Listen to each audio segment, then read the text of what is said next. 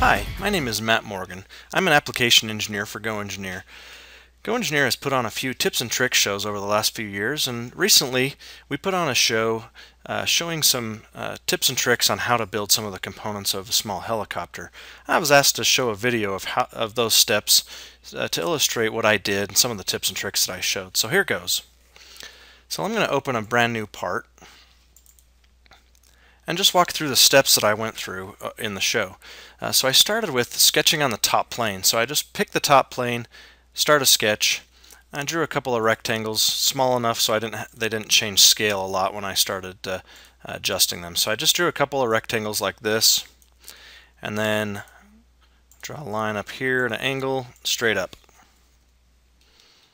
Although I drew this like that. And then I used the trim command. And while on the trim command, I'm using the power trim, and I can just drag through these areas that I want to get rid of, and I can also extend, so I can click this line and pull it onto this line to close it off.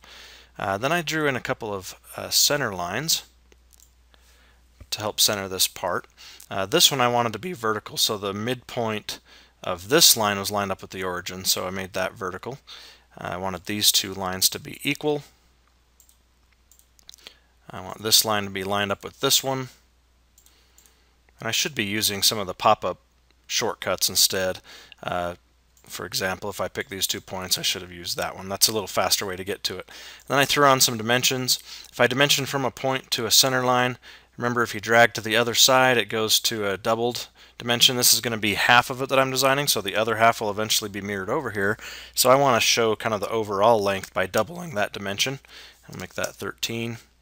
And then in 2013, or it might have even been 12 that started this, if I pick a second point, it remembers the center line that I used in the past and creates the same type of dimension. So that saves me a little time not having to reselect the center line again, especially if you're zoomed in and you can't see the center line again. That makes it easy to work with. And then I'll throw an angle dimension here. That's 45. We'll make this 2, and these will be 2. And then the overall length was 20. Okay, so now I have the sketch completed. So now I'll just switch to an isometric view. I used Control-7 on the keyboard shortcuts to get to an isometric view. You can also hit the space bar and just click on isometric view here. Now, when you have Instant 3D on, which is on your feature toolbar, Instant 3D right here, if that's on, I can just double-click to exit a sketch. So double-click, the sketch closes. Now I can select it, and also because of Instant 3D, it puts an arrow on the sketch here, and I can just pull that down, drop that right on 1 millimeter for how thick we wanted this to be. Okay. Now the next step was going to be to import a DWG. The storyline of this presentation was that we had an industrial designer that created a sketch of what they wanted the landing gear to look like, and we want to use that sketch. So basically what I did was pick this plane, and by hitting the S key on the keyboard, that pops up your shortcut toolbar. And it also puts your search right up here in the command search. It puts your cursor up there, so I can just start typing DWG. So you hit S, DWG, and that uses the command. I can just hit enter to use that command because I unselected the face. Let's do that again. So use the DWG command, hit enter, and it will put it on this face. So I can just set my file type to DWG, pick this landing gear DWG, and import it as a 2D sketch. We'll go ahead and use the dimensions that were used in the sketch, and we'll have it automatically add some constraints for me. I don't need to do anything else, so I'll hit finish. And that will place it, but when you draw in 2D, you're not often concerned about where the origin is. So if I zoom to fit, you can see the landing gear is way out in space, the part's down here. So if you'd simply close the sketch, this little 2D to 3D toolbar can be very helpful, especially if you have top, front, and right views and you want to fold those over. You can also check for 2D to 3D conversions on our YouTube channel if you go to YouTube/GoEngineer, and you can watch 2D to 3D conversion to look at the glass box approach that these different buttons help you do. But in this case, I'm just going to pick this point and hit Align Sketch, and because the point is selected, it puts that point on the origin. So it's a little different than how you would normally use that button in the 2D to 3D conversion, but in this case it helps me position that really well. So now I'll zoom into this feature here, and let me zoom in a little closer, and then I'll select it, again, Instant 3D, I'll pull the arrow, I'll drop it to 1 millimeter. Just keep in mind that if you're off the ruler, it's going to snap to really small decimal places, but if you put your cursor right on the ruler, it'll snap right onto integer values that are in the ruler. So I can drop it on 1, and I want to add draft to this, and right when you drop that, it pops up a little toolbar here that lets you add draft or turn it into a cut. So if it's an extrude, you can switch it to a cut. In this case, I'm going to add draft. That will actually help me in the future, what I'm going to show you next, because this edge is here, whereas if it was not drafted, that would just be all one face along with this one. So that draft helped me have an edge where I needed one here in the future. I'll show you that. So before we go into moving this, I'll put a chamfer here. Remember that right-click has the option to switch distance, so you don't have to go to the feature manager. So we'll switch to distance, and then using this flyout toolbar, I can change the dimensions to 2 and 3. Okay. And let's see, I'm getting a little reflection here. I don't need any of that, so I'll turn off the shadows and reflections. And let's add a fillet. Let's just say a 0.75 millimeter fillet on a few of these areas here. And I can just window select the edge, so I don't have to try to zoom in and pick that little edge. You can also use G on the keyboard for glass, and that pops up a magnifying glass, so you can select that way as well. I like the window select when I'm just picking little edges, as long as there's not a lot of other edges around that the window select would capture. So I'll apply that one, then I'll switch the radius to 5, and I'm using the Fillet Expert, so I can just apply and keep going on from there. So I'll window select this one to put 5, this one, and this one. And I forgot, this one back here is just a 0.752, so I'll select that one, go back and edit that and get it like this. Okay, the next step is, since this is going to be a landing gear for a helicopter and the rest of it's going to be mirrored and we're going to have that on the other side, we want to provide a little more stability by rotating this out. So what we can do is use the Move Face command, and if you just right click on a face, you can go to Move, and that gives us the option to offset, translate, or rotate faces. So because I right-clicked on a face, it already selected that face and put me into the option to rotate about what, or translate about what. Offset just offsets the distance, but translate or rotate require you to select a direction. So I'm going to say rotate around this edge, which is why I added the draft, so I have this edge here to pivot around. Otherwise I'd have to draw some kind of sketch or something to give us that pivot point. As soon as I select that, it puts the selection back up into the Faces to Move box, and then pops up this little tool here that says, let me help you pick other things so you don't have to go pick every little filleted face around here. So I'm going to say pick all surrounding faces. So it picks everything that this face touches, and so the only thing left to pick is the other side. So that selects all the faces. Then I can specify a amount of rotation. We'll say 30 degrees. We'll flip the direction. And you can tell that this would actually leave a hole in here if it were just rotating those faces, but SOLIDWORKS is smart enough to extend that edge off and make sure it stays solid. Okay, so now that's rotated out, giving us a nice wide base for the helicopter to land on. The next step was to create a series of holes in here that taper, slowly getting larger to follow the taper of this edge here, and then one that's kind of bigger and not really following the pattern. So we'll start by just drawing a hole. So I'm going to look straight onto this place, onto this face, and we'll add a circle. And then one of the requirements was that all of the dimensions used in the next step, where I vary the pattern, all of the dimensions had to be in the sketch. So I couldn't dimension to this edge because this edge wasn't in the sketch. So what I did was I just copied this edge into the sketch, and I just turned it into construction lines. That way all the dimensions are dimensioning to sketch objects. I also wanted to dimension 10 millimeters from the point of this, but I have already put a chamfer and rounded the corner on here, but I want to have a dimension to the virtual sharp point. So that's no problem with SOLIDWORKS. If you pick this edge and this edge, I can add a sketch point. And when I have two edges pre-selected, when I click sketch point, which you can also put on your shortcut toolbar if you'd like, it puts a virtual sharp point. So pre-selecting two edges, then picking point adds a virtual sharp that is at the intersection automatically. So if these ever changed, that point is always going to be at the intersecting location.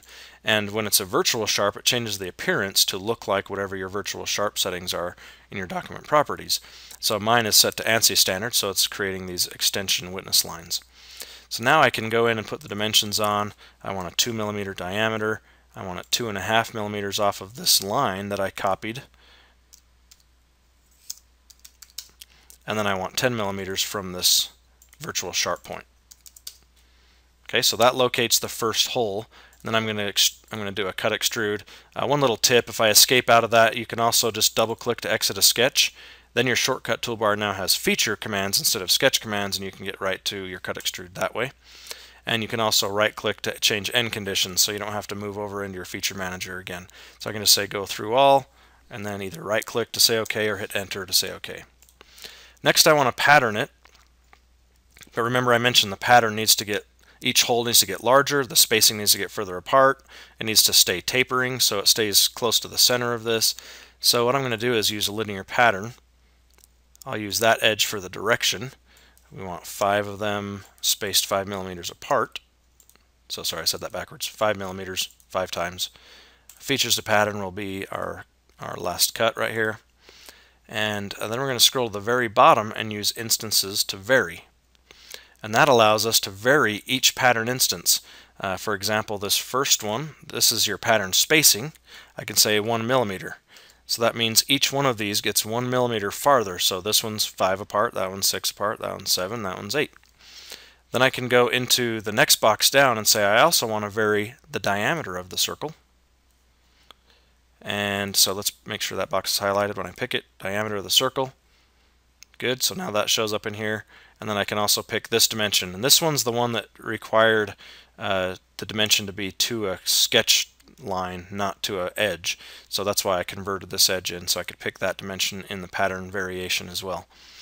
So the diameter we're going to vary by 0.5 millimeter. So it gets 0.5 millimeter larger each pattern instance. And then the spacing off this bottom edge, the 2.5, we're going to vary by 0.15, and that will slide it up to give us a more centered line. It may not be exact, but you can adjust as needed. And this last object, we want it to be a bigger circle right here in a different spot that's a little larger, further out, further offset from this line. So we can pick on the dot, and we have an option to modify that instance. If I modify that instance, I can say, okay, the diameter needs to be 6, the spacing off the bottom needs to be 5, and then the total spacing from the first one will make 28. So that one can make this one just completely unique in size, dimension, and diameter, or distance off of this edge. We can do all that in one pattern instance instead of having to sketch each one of these separately. We can just pattern it. Then we have a slot up here, so we're going to pick on this face and start a new sketch with the pop-up toolbar that happens automatically. And on the shortcut toolbar with the S key, I have the slot command. I can't remember if that's on SOLIDWORKS by default, but remember that you can always right-click on the shortcut toolbar and customize it and drag whatever buttons you want. So for that particular button, you could go to the sketch tools and drag the slot. And this one's actually a flyout, actually. So let's go to the flyout toolbars, and we can find the slot flyout, drag it on. That's how this was put on there. I can't remember if that was already there or not. But now, while that's on my toolbar, I can just select it. You can pick from multiple types of slots. That's what the flyout is good for, so I can pick multiple types. Another little trick is if you picked, say you picked straight slot but you want a center point slot, if you just hit A on the keyboard, it will toggle. You'll notice it toggling right here. It'll toggle between the other slot types. So just A on the keyboard is a toggle. And that's a default command. Unless you've changed A to something else, that's what the behavior should be if you hit A. So I'll draw a slot from the center. I'm going to draw a center line to the center point of this arc, or this edge right here, and I'll make that vertical. And I missed that point, so let's make sure these are coincident. Okay, and then we'll finish it off with a few dimensions. I want that to be 1, and then the slot size to be 1.5 by 10. Okay, and then again I just double click to exit the sketch, hit the shortcut toolbar on the keyboard, which is S, cut extrude, right click through all, right click to enter to say OK. So a lot of things to just really improve the efficiency of your design just by using the right clicks, using the shortcut toolbars to get those commands in. Now we also need a little cylinder kind of landing pad for this landing gear to land on. So what we're going to do is go to the right plane. This way I don't actually have to create a new plane out here, and I'll show you how to do that. So I'm going to sketch on the right plane and I'll go normal to it. Then I can snap a circle right onto this corner here, and then we'll give it a dimension of 1.5. Okay, so you can see that it's actually out in space, not really anywhere near where we want to extrude it. But that's okay. I can go right to the extrude command, and right up in the top of the extrude command there is a from, and I can pull that down to say vertex. That's saying where do you want to extrude from. It defaults to the sketch plane, but in this case I don't want it to extrude from here, I want it to extrude from here. So I can pick that vertex, and you can see that the extrusion actually starts at that vertex, and I can say go 5 millimeters. Okay. Now it's interesting when I pattern this, because the regular pattern command is trying to recreate the sketch and recreate the feature. Because I extruded from a vertex, the pattern is a little bit screwy. So what I can do is pick this edge and say I want to pattern it this way, and flip the direction. We'll say 56 millimeters, and we just want 2 of them. And you notice I don't see the preview. It's because it's offsetting it to the vertex and then extruding it again. So it's not really able to pattern it that way. But if I turn on geometry pattern, then it says just copy that shape over here. Don't try to recreate the sketch and re-extrude it with the same end conditions and same offset. Just pattern it with geometry only. So that's what geometry pattern helps with here. Geometry pattern also usually helps the rebuild time, because it's not trying to recreate the feature, it's just copying the shape, which rebuilds faster. So anytime you can use geometry pattern, it's highly recommended. There's a few times where it will just tell you geometry pattern isn't suitable and you just turn it off. But if you can turn it on, you'll usually see faster rebuild times. Now the next step was to create a little screw hole up on top. 2 places here that need to be bolted onto the base plate on the bottom of the helicopter. So what I did was created a library feature, and I'm just going to open that for you real quick and explain a little bit how I created it. So I created a feature that basically was the shape on top of a rectangle. So if I roll back, I have a rectangle, then a cylinder boss extrude, then a filleted bottom side here, then a couple of holes cut in. Now this first boss extrude here, you can see that it's centered by drawing 2 lines that are coincident to this edge, or not, I mean a single construction line that both endpoints are coincident to these edges here, and then there's a distance off the origin. All the other features are related to that boss extrude too. You can also see that there is an L feature, or an L on the boss extrude down, but the first boss extrude does not have an L. It's a little easier to see if I roll back where everything turns gray. You can see these have L's, but the first one doesn't. Everything with an L is going to be copied in to the new part when I drag this feature in. I don't need the rectangle, but I do need all the other features. This feature is not required, but it needs to be there to create cuts and extrudes on top of. So this is where the library feature starts. So it's going to bring in that cylinder, that fillet, and the 2 cuts. Okay, and basically what you would do is create the shape and then drag and drop it into your library. Just pin it down and then drag and drop onto your library. Actually, you would pick the features, I believe. You'd actually select these features and drag and drop them into your library. If not, there's also an add to library command if you can't find the way to do it. I can't remember exactly what I did because it's been a while now. But I believe you just drag and drop the features into the library, and then it creates this feature, and it gives you the add to library feature when you drag and drop it in, so you can give it a name and things like that if you need to. Okay. So on this mounting boss now, if I drag and drop that feature into my new part, it just needs to drop onto a sketch plane. Once it picks the sketch plane, it gives me a preview and says, okay, there was a relationship to this edge. What edge do you want to be related to in your new part? So I pick a similar edge over here. And then it says, okay, there's also another edge down here that it's related to. Let's use that side.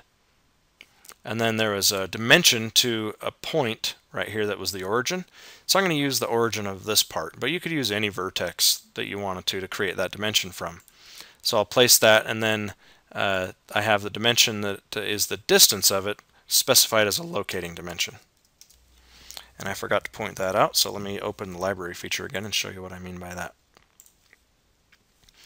So in the library feature, whenever you create a library feature, it creates these folders for the dimensions, and you can expand the dimension folder, and you see that there's one called locating dimensions. So before I put this dimension in locating dimensions, it was just in this list of dimensions, and then I drag and dropped it into locating dimensions, so when I use this feature, it will show up in that locating dimensions field. So if I edit this feature, you'll see right here, this was the locating dimension. So anything that I know I'm going to have to change every time, I can drag that into locating dimensions to make it easy to make those changes. If it's an angle of rotation or a positional dimension, you can drop that into locating dimensions. Okay. Then I had a little supporting rib here. This is a weak spot here, so we wanted to strengthen that up. So I'm going to add a plane that's just normal to this edge and through that midpoint. So just by picking an edge and point, it assumes perpendicular and coincident, which is what I want. And then I'll just pick the plane, start a sketch. I'll look normal to it. And I'm going to draw the top line of the rib, or in this case the bottom line of it because it's going upwards. So let's say this is 20 degrees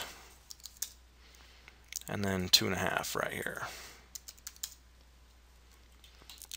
So now I can double click to exit the sketch, and I have put rib on my shortcut toolbar, but it's also up here on your feature manager right here. So I'm going to use it for my shortcut toolbar. You notice that ribs can go parallel to the sketch or normal to. Extrudes can only go normal to, but the rib has the option for parallel. In this case it will be parallel.